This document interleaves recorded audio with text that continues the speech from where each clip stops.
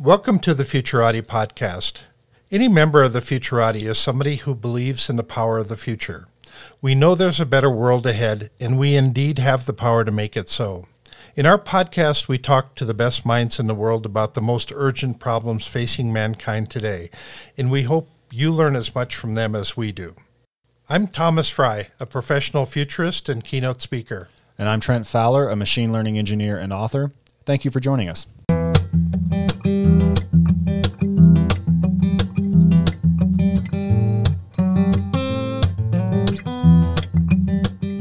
Good evening, everyone, and thank you for listening to the Futurati podcast. Tonight, we're joined by Ben Landau-Taylor. Ben is a senior researcher at Bismarck Analysis, where he focuses on power, industry, economics, and social dynamics. If you enjoy this interview, please don't forget to like the episode and subscribe on YouTube or wherever you get your podcasts. And don't forget to check out our website, futuratipodcast.com. Ben, thanks so much for coming on the show. Yeah, thanks for having me. Let's hear a little bit about your background, your interests, and what brought you to working on the problems that you're working on today. Yeah, so I've been studying society for a while now, in general, just trying to understand how this whole complicated mess that we all find ourselves inside of works. So I've been doing that through a few different approaches over the years. There's a lot of different methods and so forth that people have tried.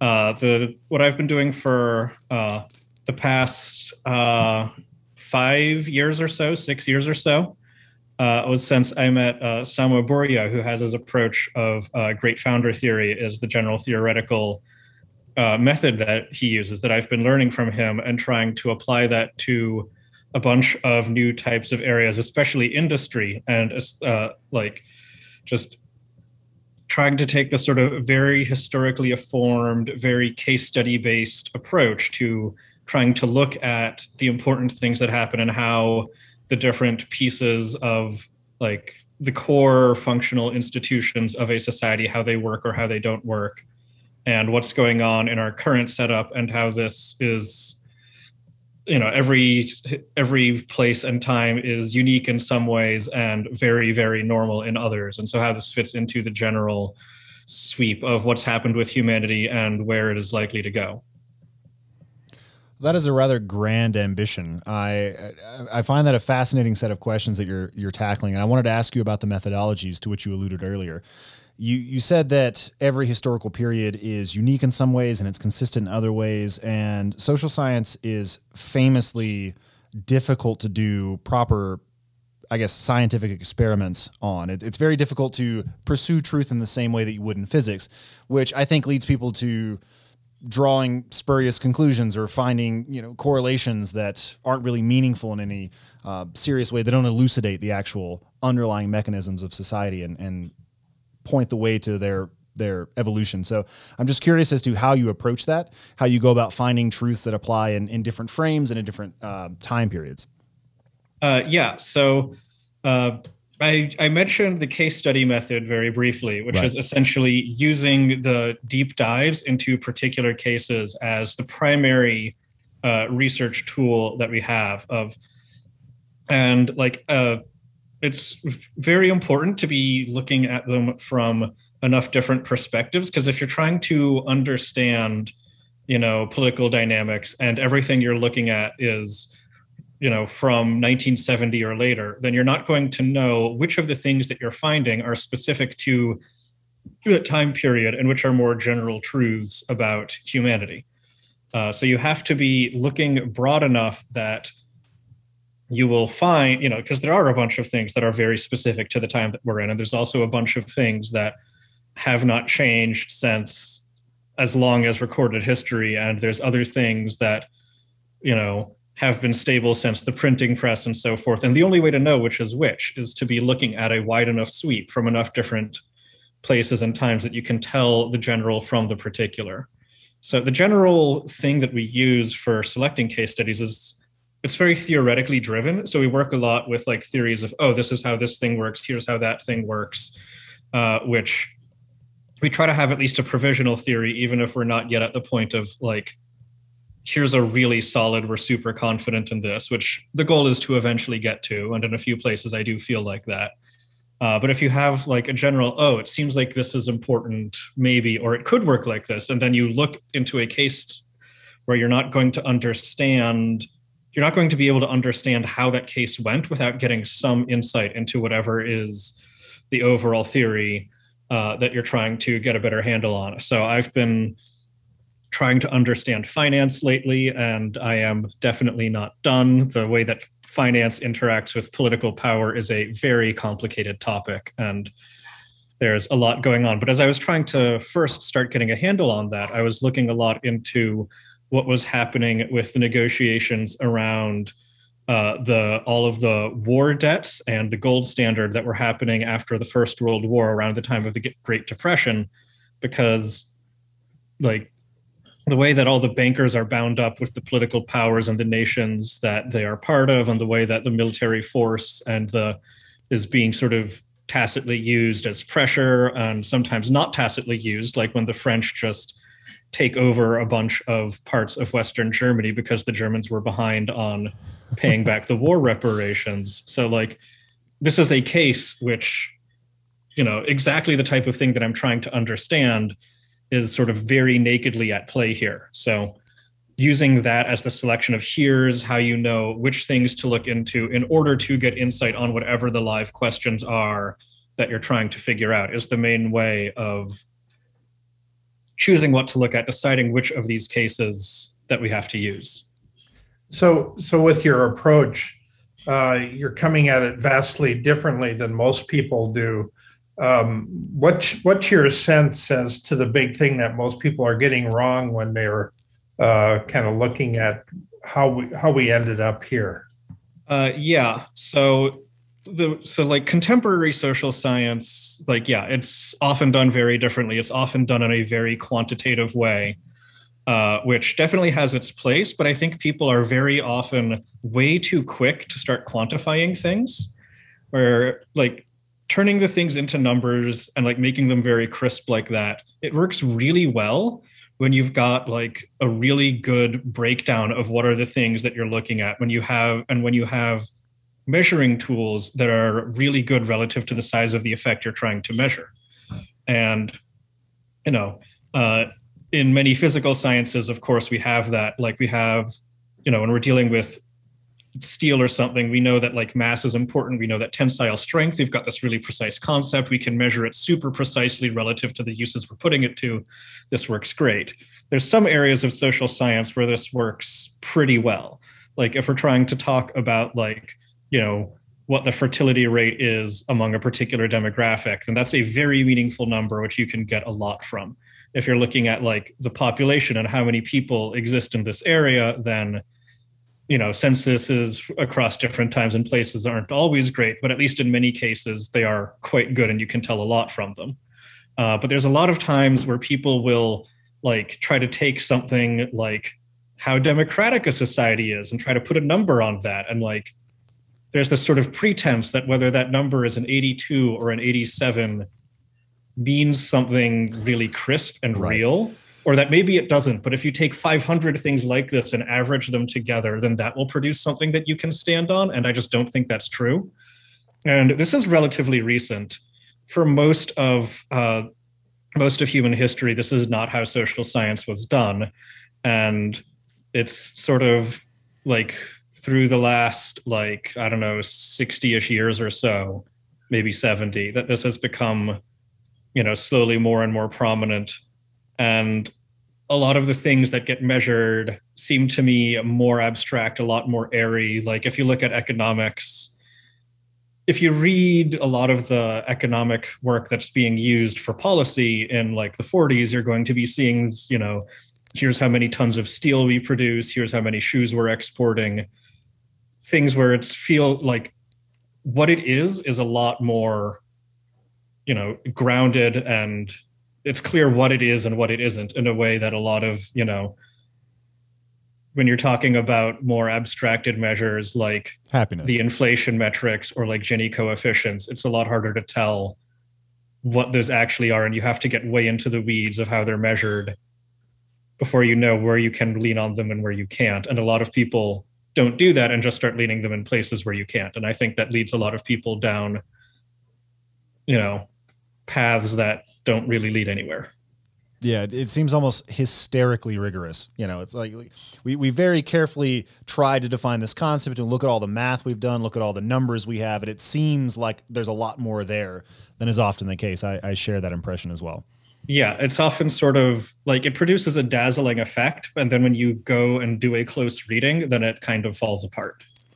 So, much of it. There's some of it that I think is actually very solid, but I would consider this an exception rather than the rule. A lot of social scientists think that most of the social science is very bad. It's just that we all disagree about which. What are the areas? What are the areas that you think are actually pretty solid? So I think that there's a lot of microeconomics. I think is very good for the areas that it tries to say things about. Also, like largely because it's very upfront about what the assumptions are, where it applies. Here are the features of a market. If you don't have these features, it doesn't really apply, and it's not intended to. In the macroecon, people sort of selectively forget about those, but in micro, I find that people are much better at remembering where it does and doesn't apply. So that one, like, it doesn't cover everything, but the things it covers really well. That one is quite good. There's a bunch of the more theoretical stuff from the middle and the early parts of the 20th century. I think there's some very good theory from there. So Marxist class analysis is really interesting because I think the general approach of looking at the classes and their interests and how they faction around each other is really fruitful.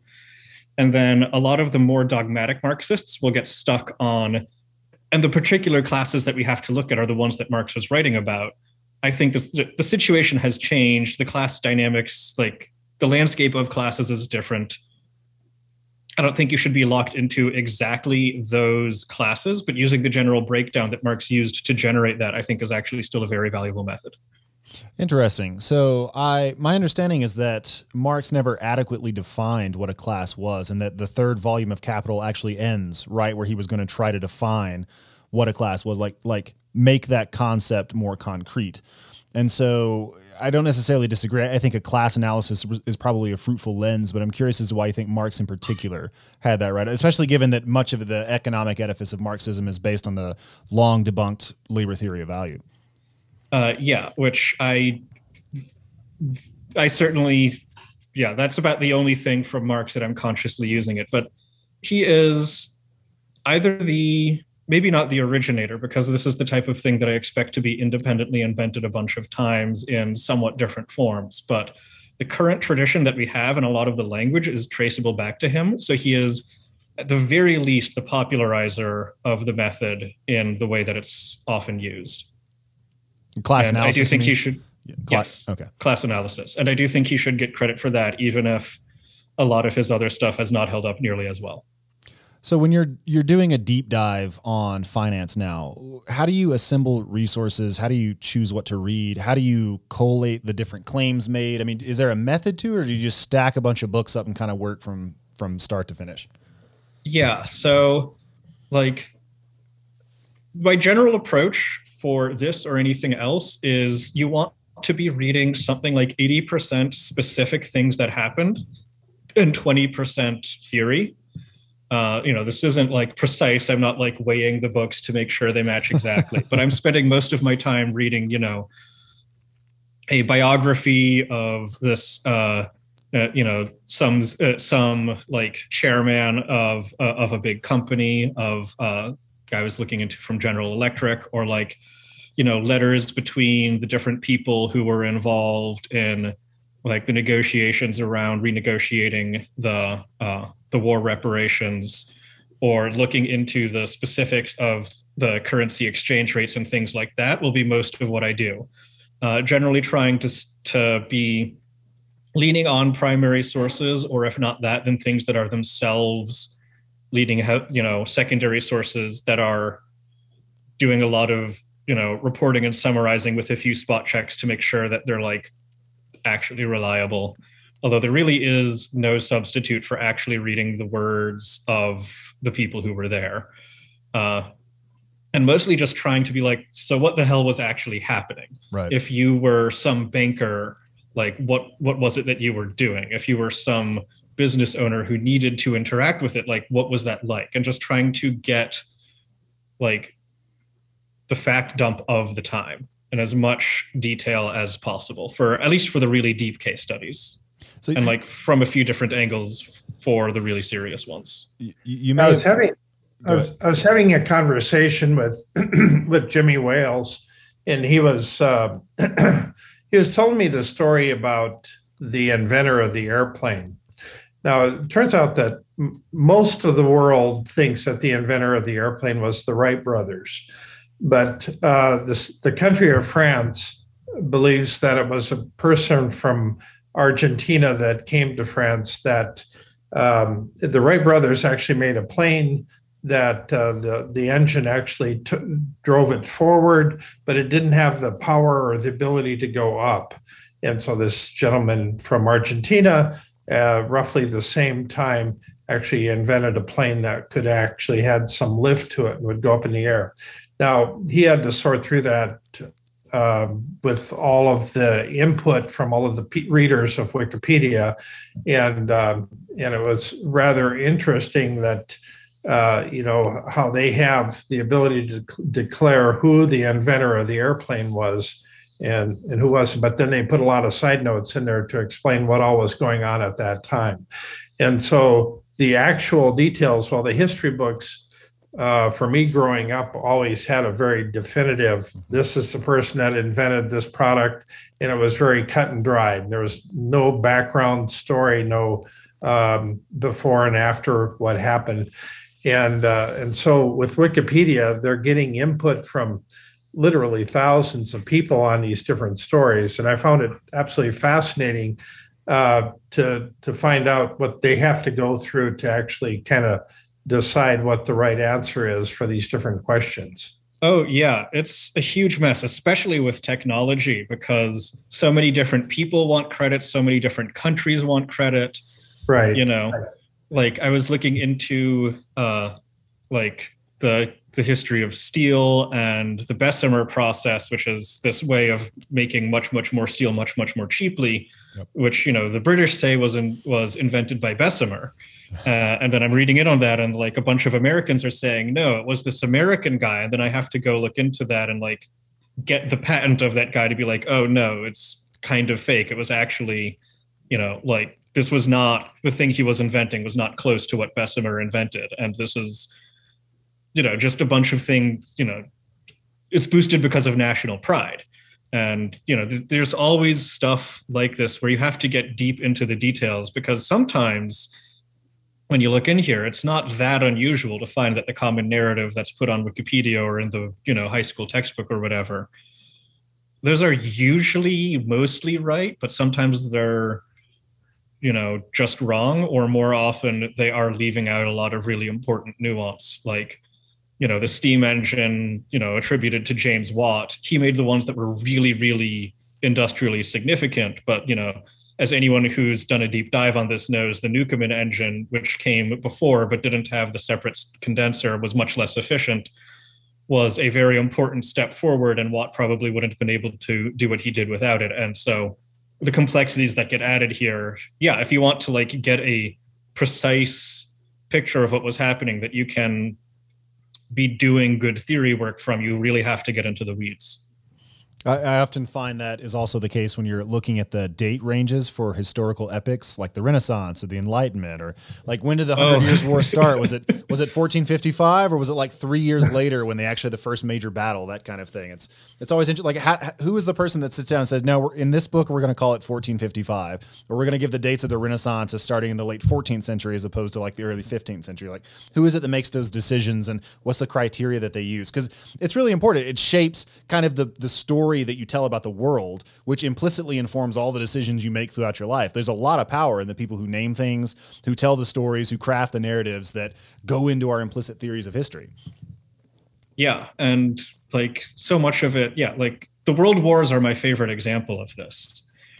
Because like the fact that we have, there was just a bunch of wars, a few of them were across the world, but that wasn't a big deal. But then World War I, you know it's the first one because it has one in the name. Right. So it was completely different, like, which, like, I don't think, like, I would consider it to be probably the Third World War, but Right. like, you know, I would, the 7 Years' War, the Napoleonic Wars, and then like the two famous ones that we still call world wars. But the power of naming them that just feeds into this idea that we have, that sort of history started in the 20th century and all the stuff before that.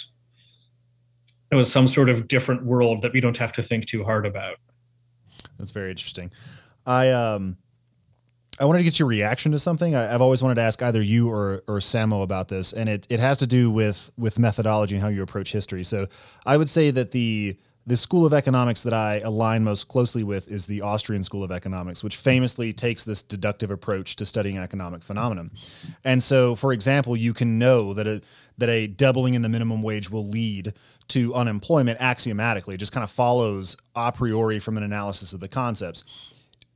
You do a lot of empirical work in figuring out how that actually cashes out, because there are lots of places where you can increase the minimum wage and you don't see unemployment because there are other countervailing factors.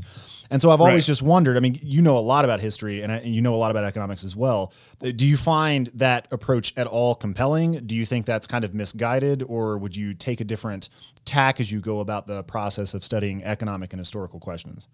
Yeah, so economics is a really interesting one because you've got all of these mathematically coherent models which make a bunch of assumptions about human psychology, some explicitly, some implicitly. And like, it's just really important to how closely these work as an approximation of human behavior. As like, how much can you rely on these approximate economic models depends a lot on how closely human psychology follows the assumptions that they're making.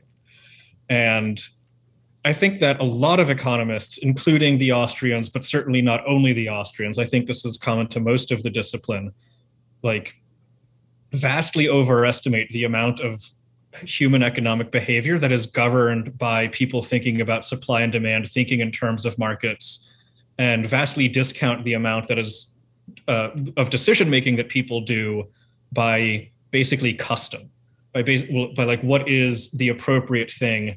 You know, deductively, you can prove that as people are seeking to maximize profit and like going over the threshold of, is this worth it to me? Like, am I getting more value than I'm spending? Then, like, yes, you can prove that with those assumptions, these are the decisions people make. But in practice, people often won't make that decision because they know that, like, this is the fair wage, or this is what is best practices that everyone else is doing. They can't really tell exactly how much value is being provided to their restaurant by the extra marginal dishwasher that they're hiring. They're sort of ballparking it and guessing, and like, you know, there's assumptions about quantification that, you know, in the middle of a business, you don't have this sort of clean, crisp, you know, insight into the values being exchanged in the way that the economic theories assume you do as a sort of simplifying assumption.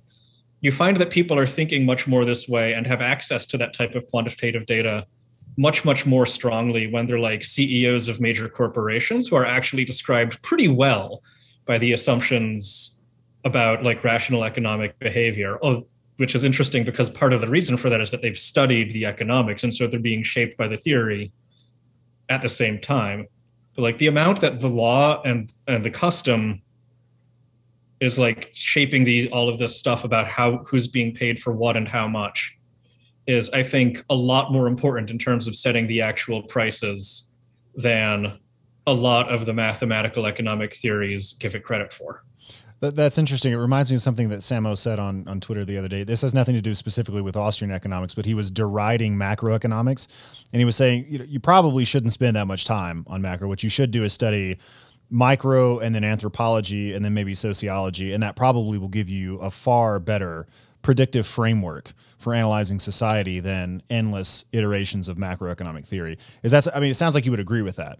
I definitely agree with that. Like, I got my degree in macroeconomic theory, and it has really not helped me as much as like, as I hoped at the time, as much as a lot of those other approaches that Samo was talking about.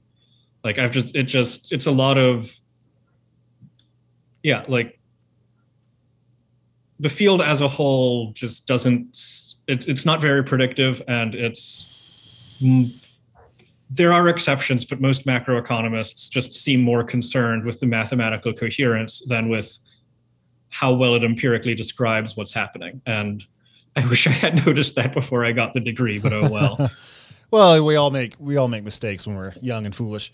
I feel like if that's my big college regret, I'm not doing too bad. No, that's there are far worse things to regret. With respect to anthropology and sociology, I've always kind of wanted to study those, but it seems like the field, and I'm just saying this as an outsider, I could be totally wrong, that the fields have ideas from postmodernism and various branches of philosophy that are kind of problematic baked into the foundations. And so I wonder if it might not be a pretty Herculean job to figure out which parts of anthropology and sociology are not so infected and therefore are more useful in integration with macroeconomics and therefore predicting society. So, I mean, if you've looked at those things, is that a fair characterization of the field? Have you had to go back 50 years to find sociology that's pretty good and not filtered through this lens? Do you disagree with me? You think the lens is perfectly fine? Like, what's your response to that? I think you're absolutely right. I think that Sturgeon's law applies here as it does in almost everywhere else, which is 90% of everything is crap. And, you have to sort through and find the good 10% of the stuff. I do think anthropology's heyday was in the early 20th century. There's still some good work, but it's fewer and far between, and I'm a lot less inclined to pick through all of it. But in addition to, you don't just want to read the work, you want to read enough of the work that you can get a sense of the method, and then just start doing your own sociology on the areas that are important to you. Do your own anthropology. Like, if you're studying finance, go to where the financiers are and do anthropology. Like, we went to the World Economic Forum and met a lot of the people there in order to do anthropology, get a sense of the culture. That was like a big part of how we're trying to understand what's going on here. I'm just imagining you and Samo with David Attenborough narrating the World Economic Forum as they're talking to each other and messing around with their Excel spreadsheets. Yeah, if we could get a good narrator to come with us, you could absolutely produce a Planet Earth documentary about the people you meet at places like this. It would be, I would have fun. So one of the big changes that's been going on is that the internet has given us the ability to be far more aware of everything happening in the world. And this awareness is increasing on a kind of minute by minute basis as we move along. But somewhere along the way, people started figuring out how to manipulate our awareness and how to they figured out how we do our searches, how we discover new things on the online world, and they try to manipulate the flow of information around the world. And this has dramatically changed kind of our perception of what's right and what's wrong. That there's actually a really interesting case. The two gentlemen that were given the Nobel Prize for the discovery of graphene in 2004 from the University of Manchester. It was discovered not too long after that the actual inventor of graphene got a patent on it in 2002, 2 years before they got the Nobel Prize. And so the Nobel Committee just never bothered to check the patent records to see if anybody actually had a patent on this discovery. And so the actual inventor of graphene was this Dr. Bo Zhang in Akron, Ohio. And he's got a little laboratory there and is just doing some amazing work and just got totally overlooked. So then he gets kind of written out of the history books as a result of this Nobel Prize, and for probably one of the most interesting discoveries of the century. So we're dealing with lots of moving pieces and moving parts that are kind of hard to quantify and assemble in the right order. How do you account for that? Yeah, I think that there's just no substitute for doing the legwork to check enough of these things into all of the details, that you will find what's actually going on in the cases where you can, and to just, yeah, and to be aware, especially as you're looking into things that happened, longer and longer ago. This was from, like 20 years ago. So this is still close enough that as you go deeper, all of the records are still going to be there. The people are probably still alive. So this can be traced down. But like, if you're looking into something that happened in 1593, then like, you know that some percentage of the things you're looking into, the stories that are being told aren't necessarily the real thing. Maybe you go to the primary source and it's been lost. Or you go to the primary source and it's by a really self-interested guy who's maybe just telling you what he wants you to think. And just know that you don't know for sure. You only have these pieces of evidence which suggest a certain thing. But like, maybe there was some, equivalent of the real inventor that just is lost to the historical record. So you have to be very careful about what you know based on what evidence. You don't want to be falsely thinking you know a lot more certainly than you do, which is a very tricky tightrope to walk. And like, there isn't enough hours in the day to check absolutely everything. So yeah, I just try to take what I think of as like a pyramid shape to the investigations, where there's a sort of like sharp tip of the pyramid where you're going in enough detail to like be reading all of the people's letters, and you're confident that if the real inventor is out there in the historical record, you're going to find it. And then like a somewhat wider base of things where you're not going quite that deep, but you're reading other people who hopefully have. And then like a wider base where you're, maybe just reading a Wikipedia article or like whatever, the one chapter from the book, and calibrating on the very specific ones to be like, how much can I trust this type of more general source where I don't have the time to go into a ton of hyper-specific detail, and sort of using those to refine your epistemic sense of smell so that you can tell, okay, this is a thing I can put a fair amount of weight on. This is a thing that I'm going to be really skeptical of. This one sounds like it can't possibly be describing a real thing, and so it's only useful as a case study in the propaganda. Like, when like Herodotus has his generals giving these long florid speeches, like, well, I'm not sure you were there. I'm not sure this is an actual transcript of what was said. Right. Yeah. Yeah. But it's still really interesting that he puts that in there. Like, okay, so like why is he putting it in there in that way? What does it say about the society that he's part of, that this is a thing that he's writing into those books? And like in an oral culture like that, they're probably not getting the whole exact word for word, but like, it does strike me as plausible that the general gist of the speeches could get passed down. Maybe in some cases they're lost and he has to make up something that sounds about right. But like, there's enough storytelling and passing down of history that I would not be shocked if some of those speeches were in the right area of what the dude actually said. Pretty close. But, yeah, that reminds me of... But that's a maybe, but yeah. that reminds me of a Twitter thread you put together on reading literature from different time periods and looking at what they take for granted. It's not exactly the same idea, but it's something kind of similar, where you could imagine that in an oral culture, people would likely have a much better memory for what they had heard, like a long speech, because this is the primary way they interact with bodies of thought or bodies of literature. It's all oral. It's passed down in this way. And so it's plausible that a person could listen to a 45-minute oration and then go back and dictate almost line for line exactly what they'd heard. And that moreover, you can analyze the spots that Herodotus probably filled in and look at that and say, what did he feel that, like, how did he feel the need to close that gap? And what does that say about the broader society he was a part of? It's a very interesting approach to, I don't know, anthropology or literary criticism with a view to history. I don't know what you'd call it exactly. Yeah, I would think of it as like, yeah, so it's a little bit like anthropology with like the text itself as the thing you're doing anthropology on. And the way I think about it, I don't have like a crisp single term, but whenever you're reading a source, you don't just want to be thinking about the subject of the source. You want to be thinking about every part of the world that produced this object that you're now looking at. So, you want to be thinking about the battle that the author is describing or whatever. You want to be thinking about the author and why they're choosing to write what they write. And so the author is thinking about their audience. So you also have to think about the author's audience and why is the author choosing to present this to that audience? maybe he's trying, maybe, someone like Polybius is like trying to sell the Roman occupiers to the Greeks who have sent him to rule.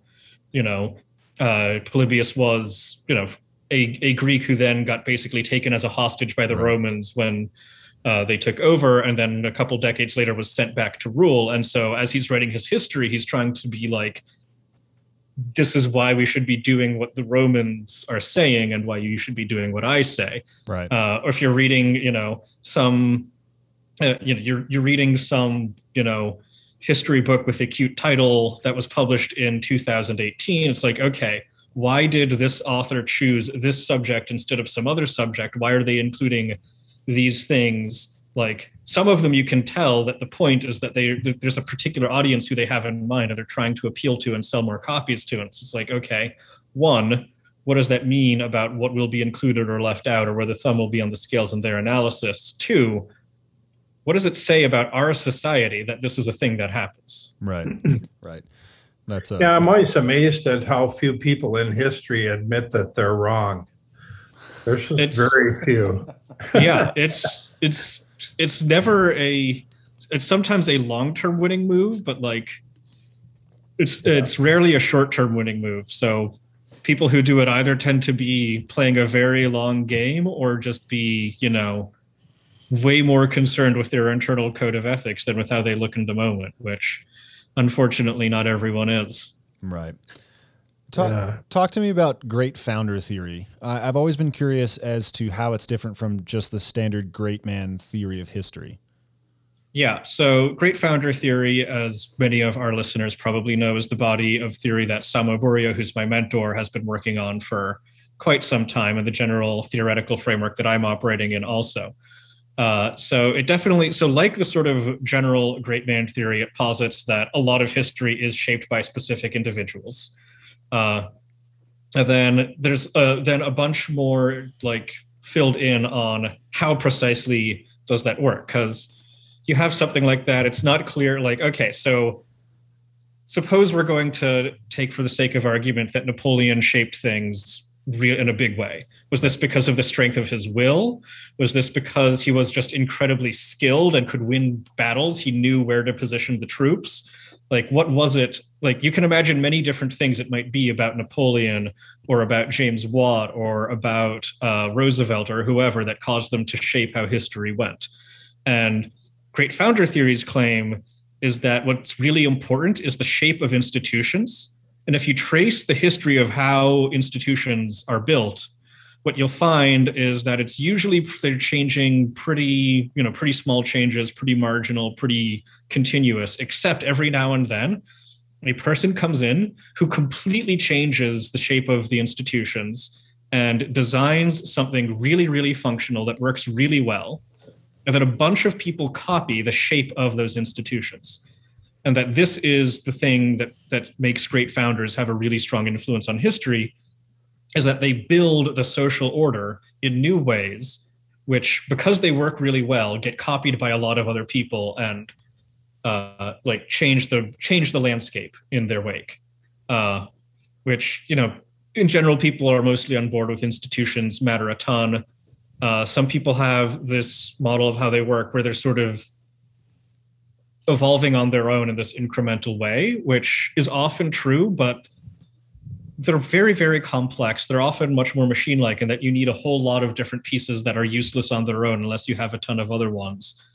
And they are very frequently designed by people who just understand their society way, way better than everyone else. And so to go back to Napoleon, you've got the Napoleonic codes and all of the laws that were written.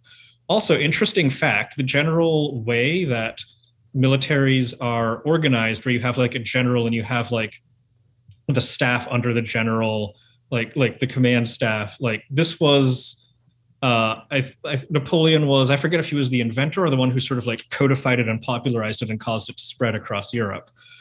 But like a lot of the organization of the militaries, like the way that we do like medals and awards, that was a Napoleon invention that everyone else just sort of picked up. We still do today.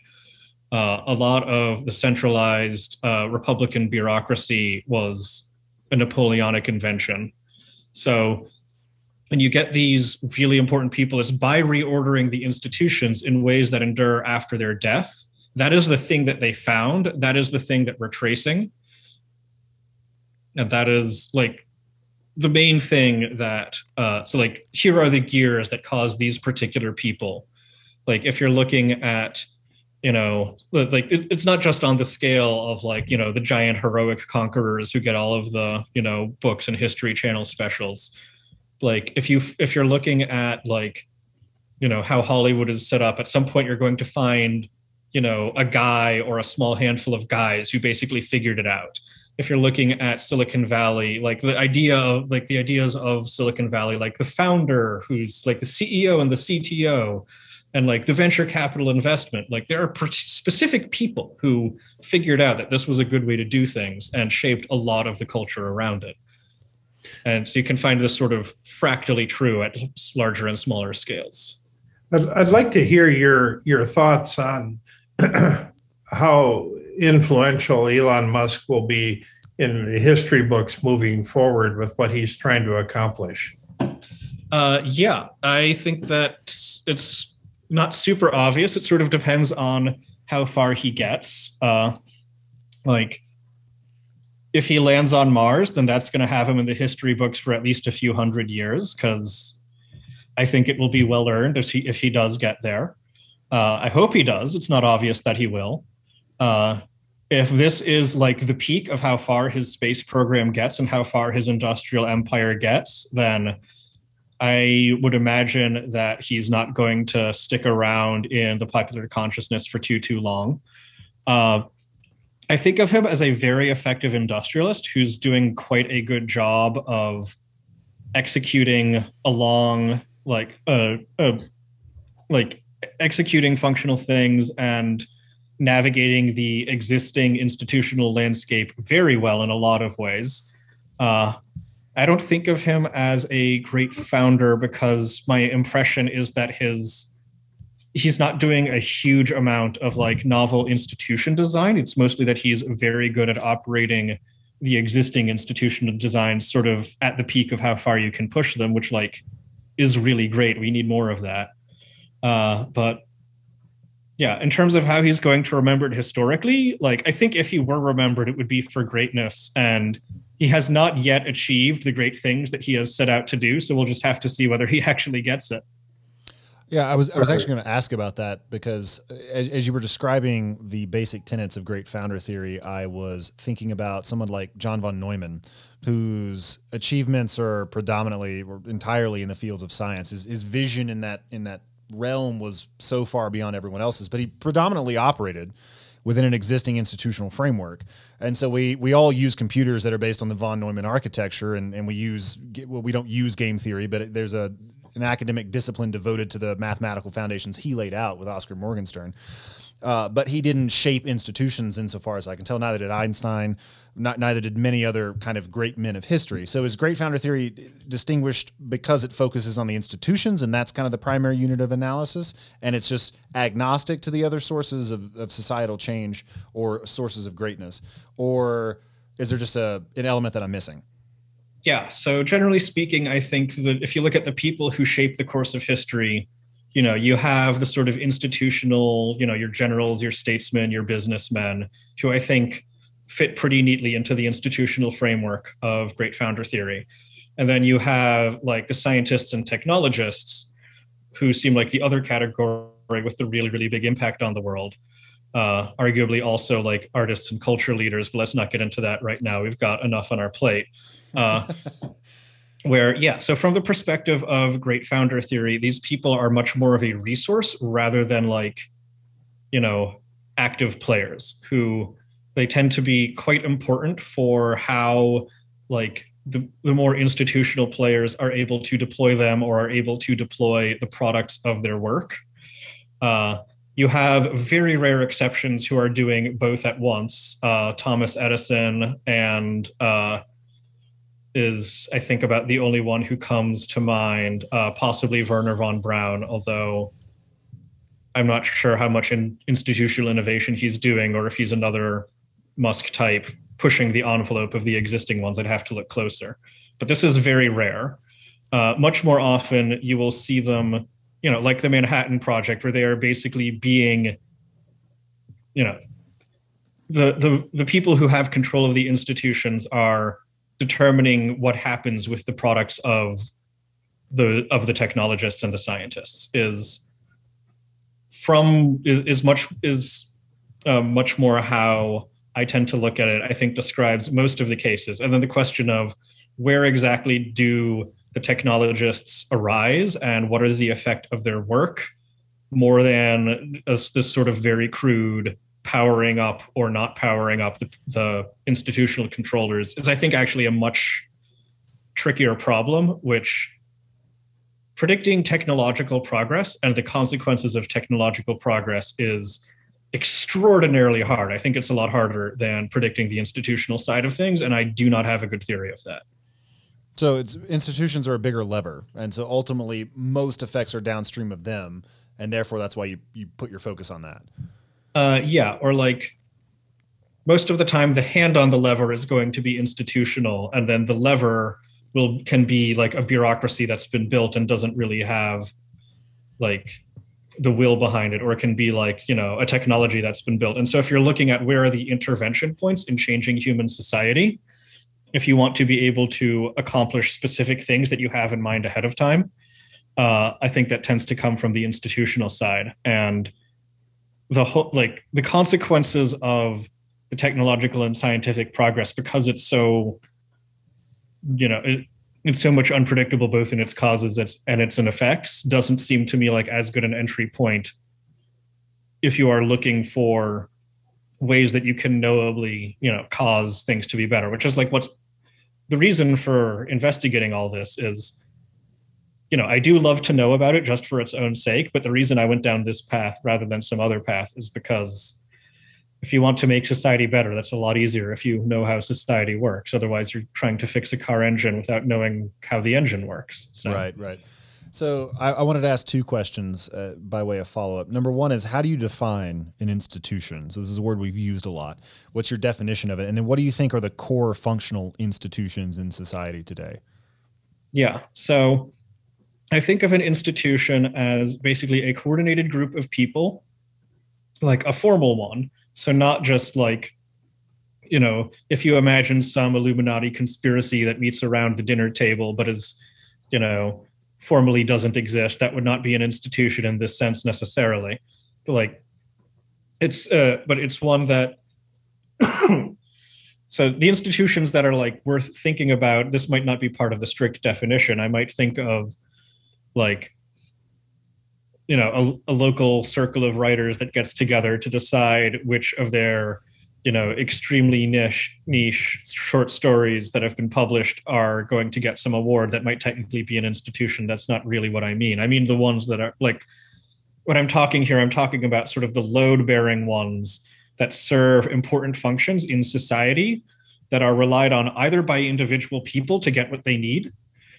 So like the power company is an institution because it means I can have electricity so that we can be having this conversation. Right. So that's a way in which I'm relying on this institution for something.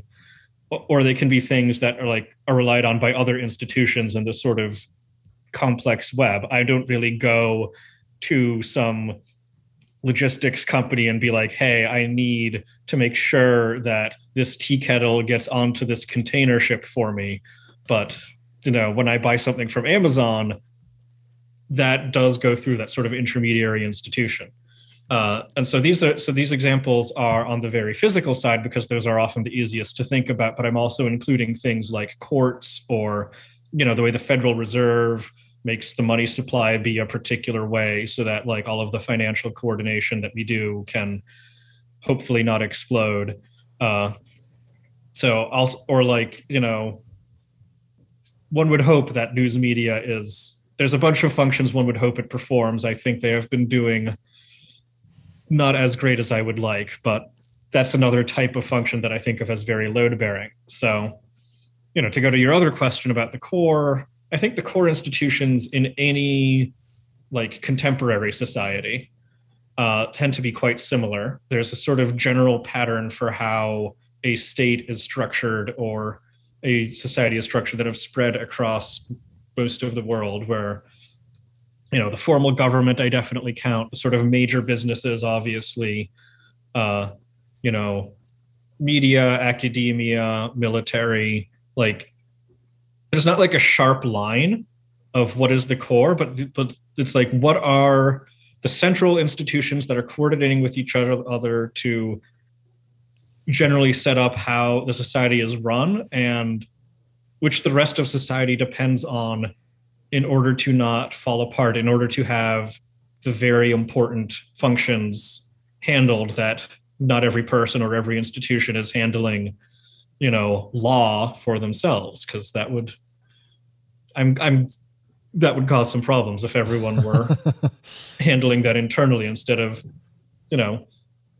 maybe there are some anarchists who think it would be better, but certainly that's not the way our society is currently shaped. Yeah, I don't actually know any anarchists who think everyone should be their own police force. Usually there's a private agency, and there's various ways in which they think you would handle a public good like national defense. I'm not entirely sure I'm on board with all that, but just for the record, I don't know anybody who thinks that everyone should be an army unto themselves.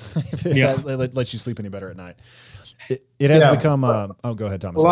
A lot of what you're referring to is, I think of as systems rather than institutions. And I guess the institutions are the ones that implement the systems and maintain them. But this idea of which systems are changing and which ones can be changed and which ones should be changed. A lot of, as an example, our system of weights and measurements that much of the world is based on right now, time and weights and volumes and things like that. None of that makes sense when you go to a different planet. Because the gravity is different on a different planet, the atmosphere is different. All of those systems of weights and measurements actually go out the window because they don't pertain to some new place. We're very myopic in how we view these things. And we're much more inclined to stick with an existing system rather than that we know is flawed in so many ways, rather than make the changes necessary. Have you done a lot of research on this idea of systems theory and the underlying motivations and effects that it has on society? Not a ton. I've read a little bit from that lens. It's not one where I consider myself deeply familiar. I think that it is you have to consider I'm not sure I'm super on board with there are some circumstances where I think it makes sense to make a pretty sharp distinction between the system and the institution implementing it. But I have found that most of the time I feel like I get more mileage by considering them as not cleanly separable. But it's definitely, you do have, systems absolutely are a huge and important piece. And they tend to change pretty gradually, like you said, most of the time, except in the crisis periods when they suddenly change quite rapidly. Very interesting. It has become popular to forecast the imminent demise of the United States. And I know that Samo has commented on this and you've commented on this in various places. So do you think it's true that America is in a state of serious decline, or are those concerns overblown? Do we still have 100 years or 200 years? So I think we're in a state of serious decline. I also think that we have quite a long time. I don't think we're going to descend into, collapse of the Soviet Union and the breakaway Republic of West Texas or any of the sort of Mad Max stuff. If they have anything to say about it, then we might.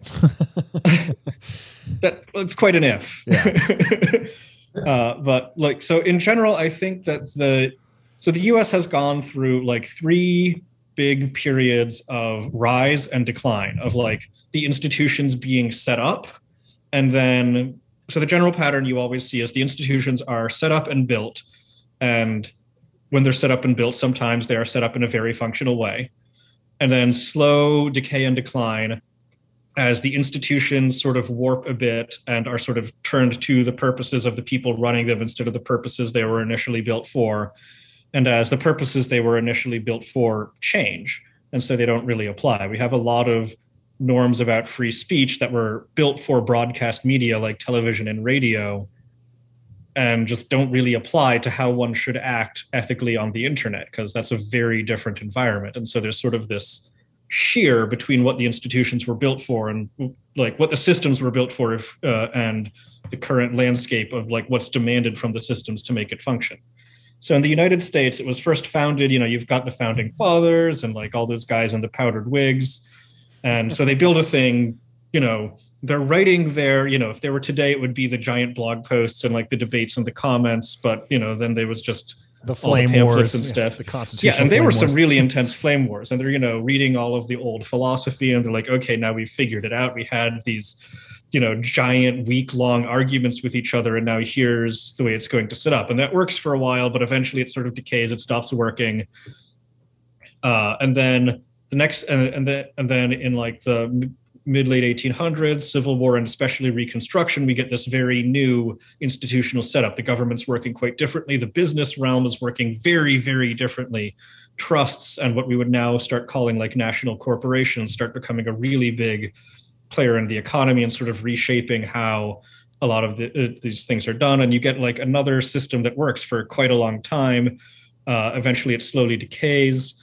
And then middle of the 20th century, Great Depression, then the New Deal, which is the system that we're currently on. It was built around then. If you trace the major institutions, the major government bureaucracies, if anything important that starts with Department of was almost certainly started during the New Deal. And so a lot of our general institutional setup comes from that time. That was the most recent time that we had this big founding. And then we've been decaying again since then. It's been sort of getting kind of skewed. I see two ways this could go. It could be that we then get another, like we get sort of a fourth institutional setup of the United States. You get a lot of really new things being done, a lot of changes in a way that works pretty well. And we're on another upward swing, and this buys us another 70, 80 years. Or you don't get these for free. It could also be that we don't get one of these and the sort of slow slide continues. And I think that this would not look like a sharp collapse and a big, the year is 2032 and, New England is now its own sovereign state. And there are, there's no passage between California and the rest of the Union.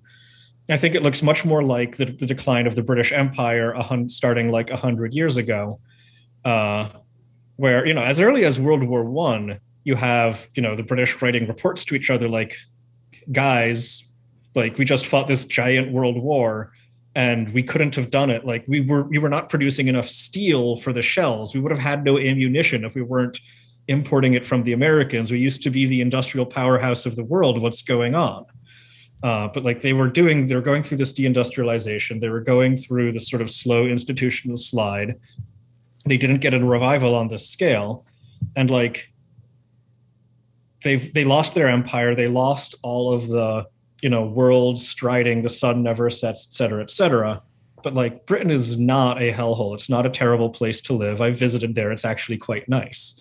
And so I think that is the most likely decline scenario, where it puts us on like a 100-ish year clock to, maybe in the year 2060, we'll have our version of the Suez Crisis. There was around the time, a bunch of the British people were getting very worried about their decline, and one of them said to the others who are like running around, "There's a lot of ruin in a nation," which meant that like this can decline a long way before it gets to the sort of like apocalyptic scenarios you're envisioning, which is sort of how I feel about us today. Well, I don't know. I'd love to get your input on what effect you think cryptocurrency and blockchain will have on the course of history moving forward.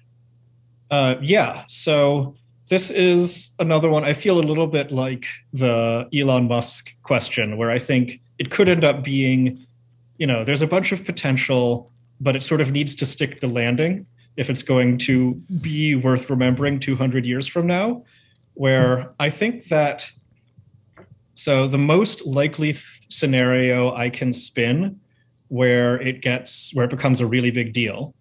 Like, I don't, there's this old, not very old, but this sort of like cypherpunk idea from the very early days of like, it's going to break free of all of the state surveillance, and it's going to be the sort of anarchist, can't be controlled, break all of the financial controls. I think that time has shown it's not likely to go down that direction.